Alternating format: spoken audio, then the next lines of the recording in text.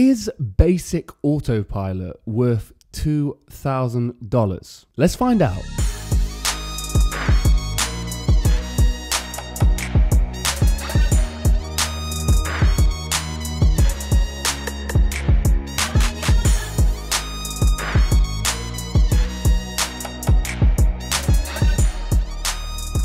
Guys, as always, let's try and hit 100 likes. And if you haven't already, please, please, please subscribe to the channel. I'm trying to hit 1,000 subs.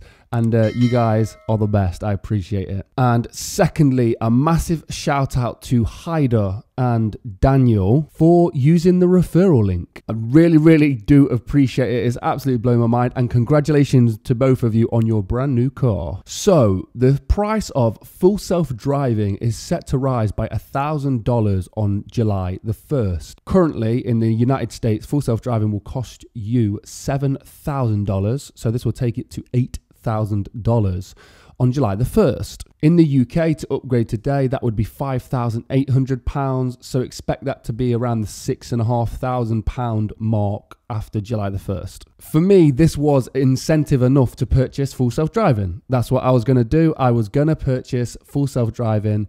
One of the main reasons for that is so I could show you guys the process of doing that, and thought it'd be interesting content. And also, I really wanted to put full self-driving through its paces in the UK. Unfortunately for me, as a lot of you guys are aware, my car is at the service centre, and I've done an ultimatum that if it's not repaired to a standard I want, then I'm going to be returning the car. So purchasing full self-driving at the moment is not possible.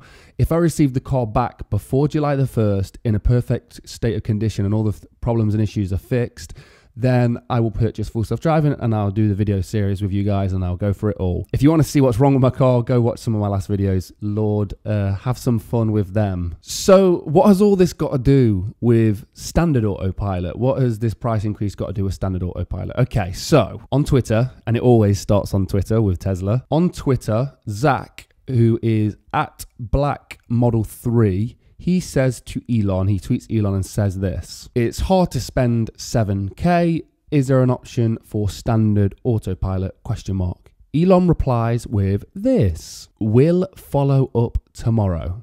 Okay. A few hours later, Elon replies again: "Done. Now 2K in the app."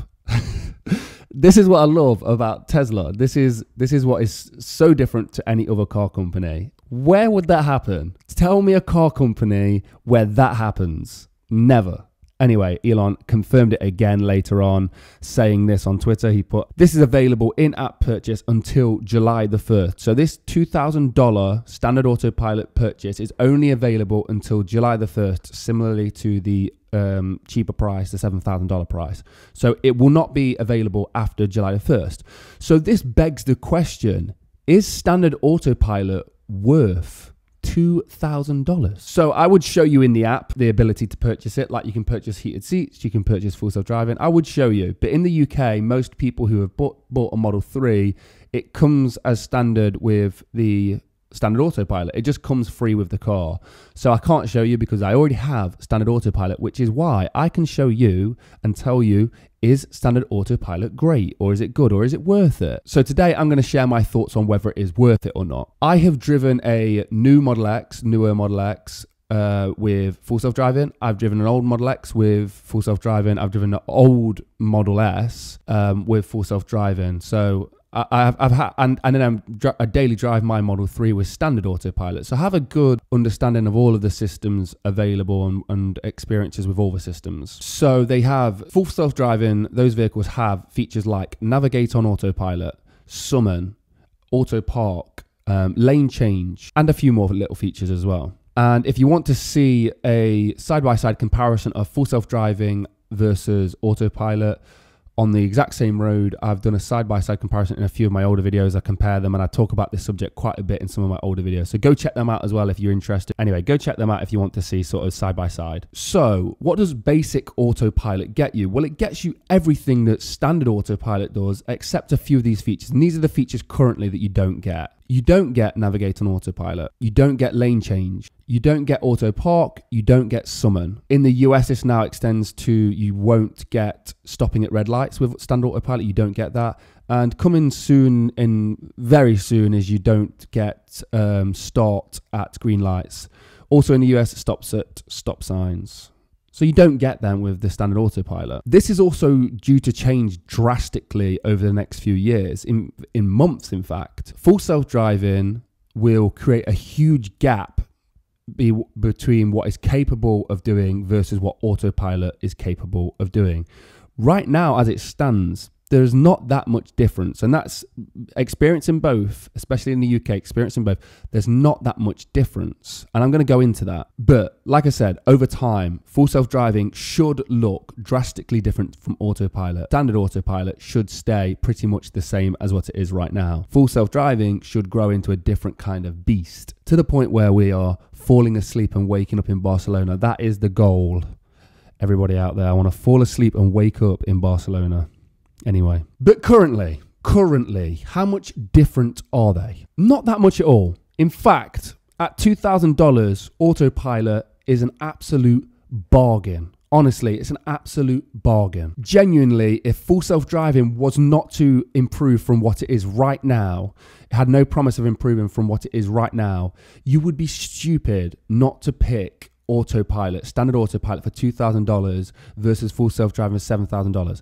The value of their features, as it stands right now, autopilot absolutely wipes the floor clean with full self-driving. Honestly, the features that full self-driving has for $5,000 extras are not worth it. But that's not what full self-driving is. Full self-driving is the promise of what's to come. This is just the entree. We're waiting for the main course. So basic autopilot is amazing. 2 taps of the stalk when you're on a road and it goes into autopilot, and you just let the car do its thing, I guess. You just let the car do its thing. It is as good as full self-driving at navigating roads, at going around corner like bends, for staying in the center of the lane. It's as good. They run on the same system. It's just as good as each other, but it's a feature different. It's the features that are different. So full self-driving has different features currently. So let's break them down. Lane change. For me, this was something that I didn't actually enjoy in full self-driving. So the car and full self-driving, when on navigating autopilot, will auto lane change for you, but it requires a confirmation from the stalk. It requires a confirmation from the indicator. For me, it's easier to turn the wheel. You can also change lanes by just using the indicator. But again, for me, it was easier to turn the wheel. So on this one, autopilot, it won it for me. It wasn't like it was better. It's just as good. It didn't, the benefit of the feature didn't benefit me that much. It wasn't that great. Now, when it's a full self-driving package, that's going to be completely different. When the car can make its own decisions and it doesn't need confirmation and stuff like that. Full self-driving is going to win hands down, but as it stands right now, that doesn't make a difference to me. Autopilot, you're still good if you've purchased autopilot. Parking, auto parking. For me, it's not a winner for me. I don't need it. It's not worth $5,000 and I'm okay without it. So again, at $2,000, autopilot, basic autopilot, you're still winning. Just park your car yourself, you're lazy. No, I'm only kidding, but you're still winning. You're still doing good. Summon is great. It's an amazing feature. I would still say gimmicky in some ways, but if you have a tight garage or if you're using car parts regularly, Summon is actually very useful. It's very useful for backing out of spaces and tight spaces. Very, very useful. For me, I don't have a tight garage. I don't park in car parks very often. So again, for me, autopilot, basic autopilot, again, is a winner. $5,000 cheaper, still a winner. Stopping at red lights and stop signs. Again, great feature. And all of these things are merging in to create a package of full self-driving. It's a great feature. But with that being said, 60 to 70% of the times that you come to a stop on a road, there's a car in front of you. Can we agree on that? We can agree on that. There's a car in front of you. So basic autopilot would have stopped anyway. It's only when there is a car not in front of you that you require full self-driving to stop the car at the red lights. So most of the time, as long as there's a car in front of you, most of the time, full self-driving and autopilot are going to work in the same way. So autopilot, basic autopilot, again, for me, on this occasion, the red light feature just right now and the stop sign feature just right now is still not valid argument, and basic autopilot, still doing your job, you're still winning at $5,000 less, you're still winning. And new features that are going to be released. So we've got a new feature coming soon where it will go on green lights. So it'll stop on a red light and it'll go on a green light. Again, amazing feature. But if there was a car in front of you, invalidates it. You don't need it if there's a car in front of you. Basic autopilot will take off with the flow of traffic, the same as full self-driving was. It's only if you're at the front of that queue that full self-driving would have benefited you. So again, basic autopilot, you would have been fine. $5,000 cheaper, you're still winning. So I noticed zero difference in confidence on the road in terms of the car. The car's just as confident, just as safe, has no problem. They're both the same systems. They're running off the same things. They're just different features. I reiterate in this, but yeah, they're just different features, have different features. It's exactly the same. So don't worry about like, oh, is the full self-driving more confident at going around a bend, or is it better at this, or is it more safe? They're both the same. They're both the same, just different features. Right now, those features, in my opinion, don't outweigh for $5,000. They will. So you need to make a decision. If you're going to purchase, if you're never going to purchase full self-driving, but you want a driving aid, you want something that's going to benefit you whilst you're driving on long roads, buy standard autopilot. You don't need full self-driving. You don't need it. If you're considering that you might buy full self-driving in the future, maybe it's better to pull the trigger now.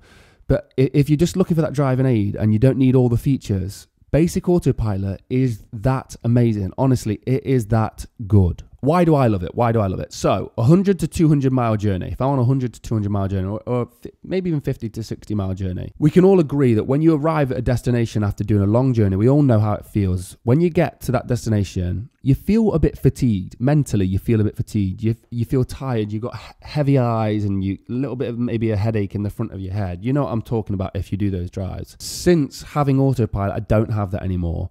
And being objective and being a bit critical even, I would say I arrive 60 to 70% less fatigued. Honestly, less fatigued. We did these tests, so you can see one of the videos in the background. We did these tests, and I think it was around 95% of the journey was done on autopilot.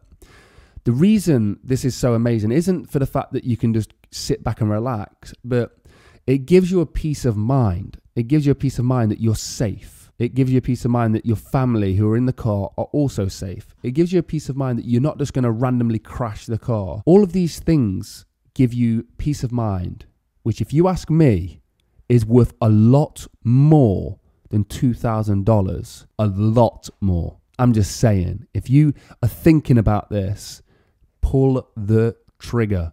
Honestly, $2,000 is nothing for autopilot. So yeah, they're the decisions you need to make. You need to think about, if you're going to purchase full self-driving in the future, maybe you should consider getting it now. I don't think they're going to offer discount just because you've got autopilot. I don't think that's going to be a case.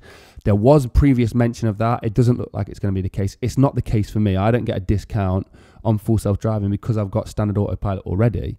So I don't think they're going to introduce that in the future. Who knows? We might hear different. Here's the big thing. All of this is due to change in the future. Full self-driving is going to continually get better. It's going to continually get more features. Autopilot, standard autopilot, is going to pretty much stay the same. I think they'll do a few features. Maybe they'll say that you can do advanced autopilot for an extra $1,000 and stuff like that, which they used to do, which include lane changing and navigate on autopilot, which might be interesting, but it's not going to be full self-driving. It's not going to be the car that you can go out into your car and set a destination, sit back and relax and watch a movie. An autopilot car is never going to be that. Full self-driving car is promised to be that, and I think it could reach there. Autopilot car is not going to go out and do your grocery shopping whilst you sit at home. Full self-driving car is supposedly supposed to end up at that point. So you can have a driverless car.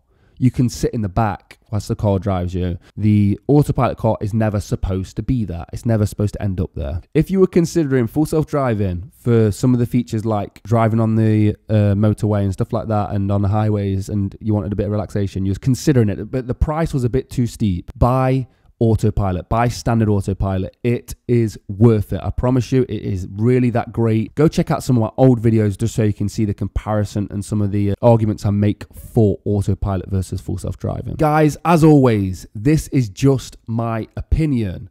And I just want to say, I'm not crapping all over full self-driving. Full self-driving in the future is going to just wipe the floor with Autopilot. It's going to be a different game, but as it stands right now, they are very close in a lot of ways, and the price difference, if you're never considering getting full self-driving, is worth it to do that standard Autopilot. I just want to also state I will be buying full self-driving in the future. Again, I'm hoping to buy it for my Model 3 right now, but until I know what's going to happen with the car, I don't want to do it. So I might be paying a little bit extra for it. I'll still do a video series of it if I do. Anyway, guys, I'll wrap that up there. Just want to shout out Lewis, Michael, Marcel, Andrew, Daniel, and Hyder. Wow, that is getting crazy. They all used a referral link to buy a Tesla. If you're thinking about buying a Tesla, there's a link in the description. 1,000 free supercharging miles for you, 1,000 free supercharging miles for me. It helps support the channel, and I do really appreciate it. And it's basically what this whole channel is about, is trying to sort of spread the advancement in my own little way to people using EVs. Thanks for watching. As always, guys, you have been wonderful, and I'll see you in the next one. Peace.